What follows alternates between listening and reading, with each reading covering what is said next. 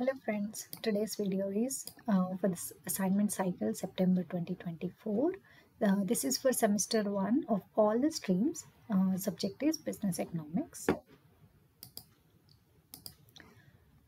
Before we start how we have to write the assignment, maybe we can just get a glimpse.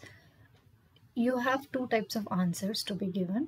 It is theoretical answers and numerical answers. So theoretical answers like where you have all kind of explanation, concept, writing, it's all just write up.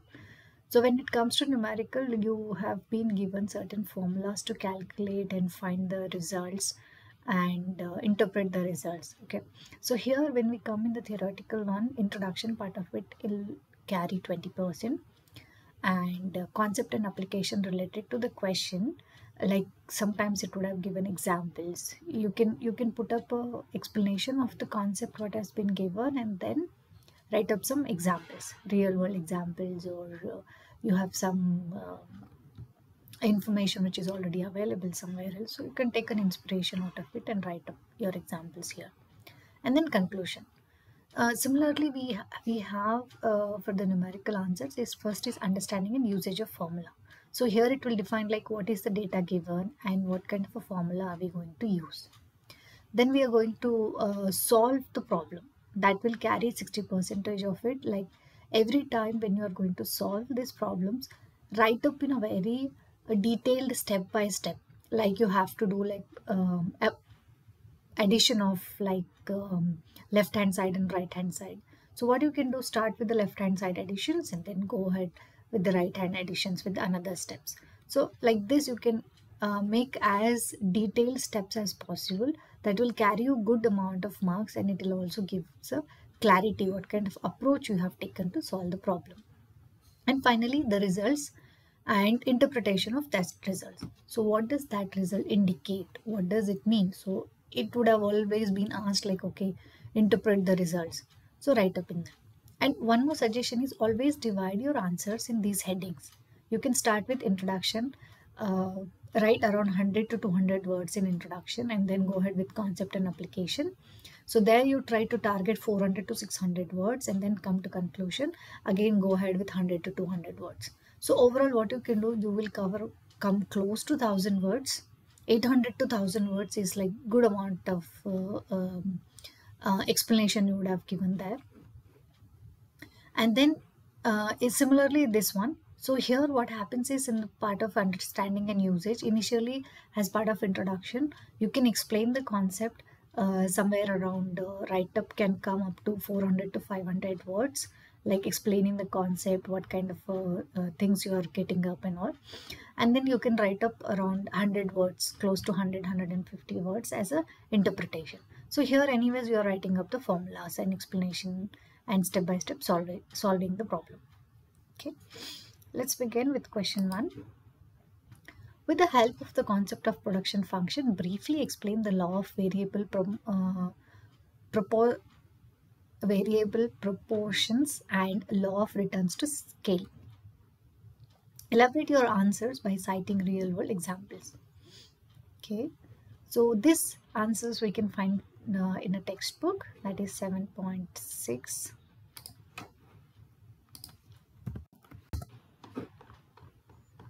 So here comes production in the short run. Then you have formulas and give a brief explanation about it, and then comes your law of variable proportions. So this is where you can take up the complete information and write this solution, stage 1, stage 2, stage 3, increasing, diminishing, negative returns. And then we will go for next,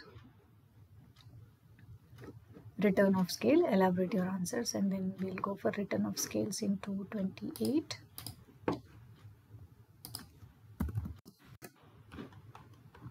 Now here is the returns to scale. So returns to scale, again you have increasing, decrease, constant, and negative, diminishing returns. Sorry. So with these examples you can write down your first part of explanation.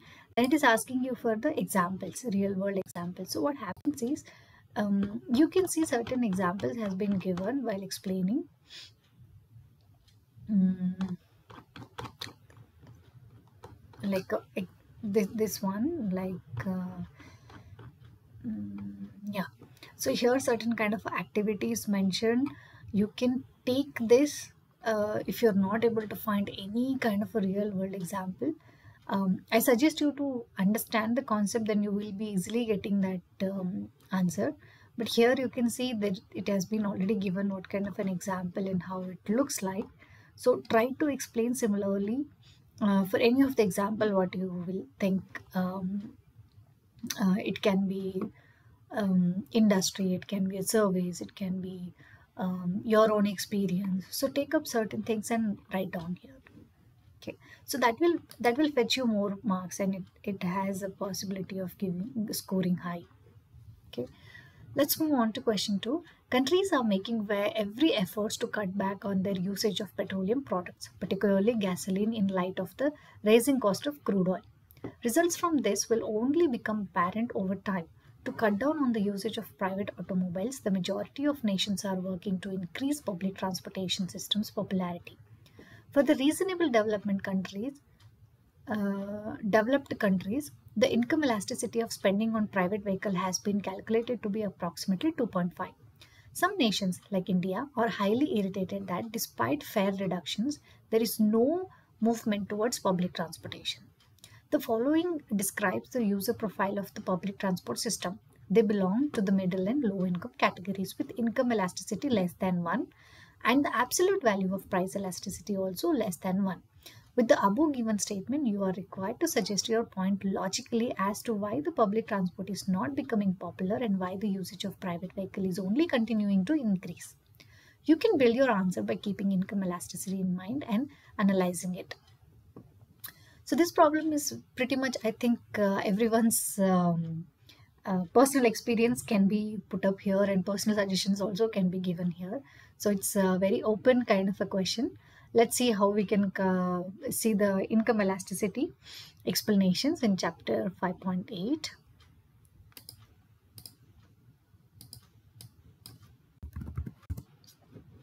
So this is the income elasticity in the demand.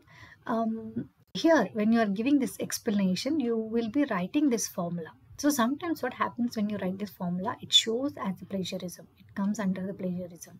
Sometimes, not always.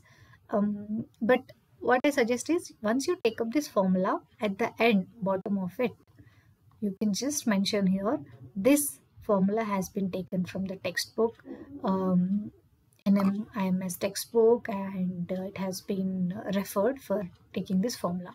Okay, and in the same way, you have to take this. If you can do a little modifications in the write-up is fine, but otherwise also it's fine. You can take up this one and write it in your assignment, but don't copy paste. Just take it this and write it in your assignment. Okay, then types of income elasticity. Here comes types of income elasticity demand. Positive. Here again in the positive you have unilateral, less than unity, unitary, then more than unitary, negative. So these portions you can take up. 0. Okay. So once you have taken that, now it comes like a challenges in promoting public transport. Like I just try to list on some of it. You can take up your own way. So like perceived inferiority, service quality, inadequate infrastructure, culture preferences, quality of service, private vehicle, connectivity, security connections. So security concerns. What you can do is elaborate these points. Elaborate points, whichever point you are considering, elaborate in detail. Okay. Let's move to question 3. A corporation in the USA that works in the telecommunication industry is called SNLD. Their intention is to join the Indian telecom industry. Prior to entering the Indian market, they would like to examine the market structure. They are doing this in order to determine how much price power they may have in the Indian telecom market. If you were given them advice on the same thing, how would you go about comprehending the structure of the market? Explain which test or techniques you would choose for determining the market concentration.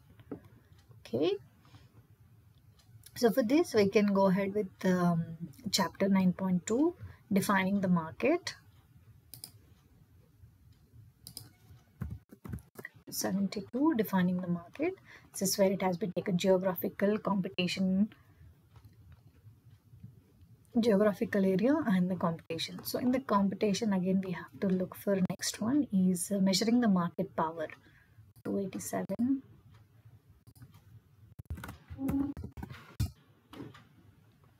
Here comes measurement of market power, and it will help you to understand concentration ratios: 4 firm concentration, 8 firm concentration, and low concentration, medium concentration, and high concentration. So how this will affect.